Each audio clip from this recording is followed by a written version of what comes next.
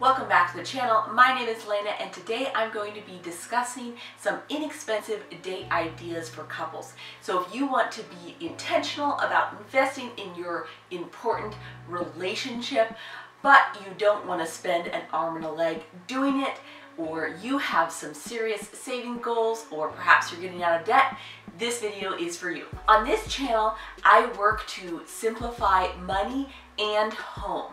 So if this is content that you need in your life, do me a huge favor and hit that subscribe button.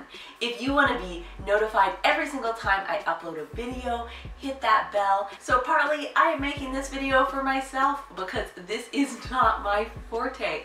I need ideas about how to be intentional with my relationship with my husband while not spending an arm and a leg and not forgetting to do the date or doing things that neither of us enjoy.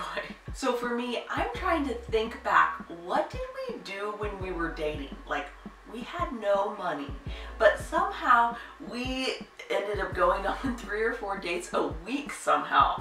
I need to rethink what those things were like before we were married. What were the inexpensive dates that we went on, or the things that we did on dates that were really fun, but they didn't cost us very much money? Probably my number one favorite is to go on a walk. Or perhaps you're more of a hiking person and you like extreme walking. For me, I definitely enjoy a slow stroll around the neighborhood, and it's a great time to talk, but you don't have to stare each other in the eyes, and it doesn't have to be super intense, but you guys can still connect and talk about how your life is going. My next idea is to share a special treat or ice cream or root beer float. Think 50s diner, you know, the milkshake with the 2 straws and the teenagers. Get something that would be a little bit out of the ordinary for you guys, but share it. So this isn't a whole meal, it's a special experience, it's a special treat. Perhaps it's a little bit sweet, but you are sharing it and it's not that expensive that way. So sometimes we will go to our local grocery store and get some of my favorite ice cream bars, and there's 4 in the pack, so technically you don't have to share the exact ice cream, but for $6, that's a pretty fun, cheap date. So how can we have the experience of going someplace like a coffee shop or ice cream parlor, having a little treat, and keeping those costs really low? My next tip is to do a babysitting swap. So we do this with some of our friends, and we watch their kids while they're going on a date, and they watch our kids when we're going on a date. So this eliminates the cost of childcare, because that's another thing that can make dates really expensive. If you have children, you're gonna have to pay for childcare, or you could do one of these cool babysitting swaps. It helps if everybody has the same amount of kids. I don't know how that works out when someone has more kids or less kids or whatever. My next tip is to go on a date when the grandparents are in town, or when you are visiting. Yes, we know that our parents still love us, but let's face it, my son is a lot more fun than I am. So when the grandparents are visiting, they would certainly enjoy having some one-on-one time with my son. And if we can utilize that and go on a date at the same time, so take advantage of that opportunity, maybe even plan in advance, because it's easy for things to just run away from you and you forget, like, oh, there's a free babysitter in town, we should be going on a date. But try to think about that in advance if somebody is visiting, so you can sneak in a little inexpensive date. My next tip is to do free local activities on your date. So going to the farmer's market or going window shopping if your husband can stand going shopping. We also have a free museum in our town, so look around for free activities that you guys could do together on your date. My next tip is to go to brunch instead of dinner. So this is not free, it's just less expensive. So when we go to dinner, it normally runs us at least $50, and that's with no extra drinks and all that stuff. But brunch can be less expensive, and we can do brunch for like $30. So you can save a little bit of money by choosing a different meal to date during. So perhaps the grandparents are in town and it's the weekend, and you go on a brunch date and you get in the fun experience of going to a restaurant and eating out with your spouse, but with a less of a cost than it would be to go to dinner. My next tip is to do a picnic lunch. So this is so you can still get an eating experience, but without the cost of eating out. So this just basically means that you're bringing your own food, and maybe you've got one of those magical picnic baskets. I do not. I've seen super cool baskets, and maybe you've got one of those cool checkered blankets and all the cool picnic stuff.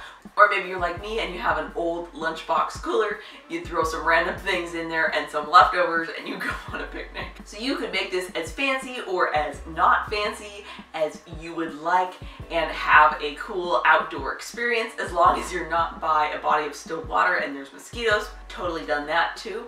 You can have a meaningful, fun date without breaking the bank. Another fun thing to do on a date might be to go for a bike ride or a hike. So this is kind of dual purpose. You get to work out and you get to spend time with your spouse. Family bike rides are totally fun also, but when it's just the two of you, there's less gear, there's less trailers, there's less crying.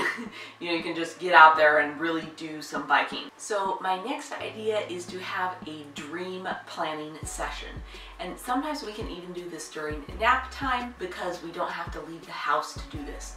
So this means we're thinking of our 10-year plan, our 30-year plan, what we want our retirement to look like, when we want our retirement, how we're gonna do whatever cool strategies. Because this is less stressful than a budgeting meeting.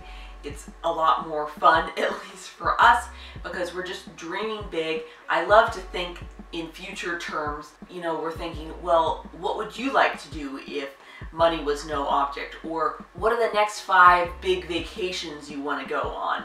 Or where do you see us in 20 years?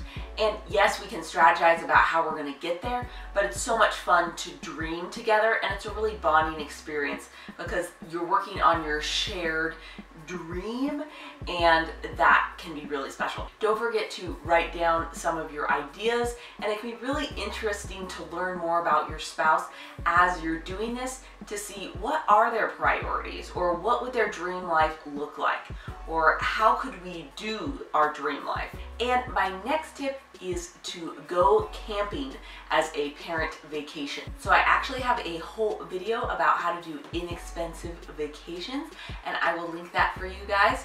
And there are definitely some camping ideas in there, and also some strategies for how to go camping for free. So if you're interested in that, definitely go and check out that video. But in general, even if you have to pay for camping, it's definitely a cheaper parent getaway. So if you're able to drop off your children at the grandparents perhaps, and then you're going away on a little weekend, you could have a camping weekend, and that would definitely be an inexpensive extended date. What is your favorite inexpensive way to date your spouse? Let me know down in the comments. If you need more ideas like this in your life, please subscribe to my channel and hit that notification bell. Please don't forget to smash that like button, and I can't wait to see you in the next one. Bye for now.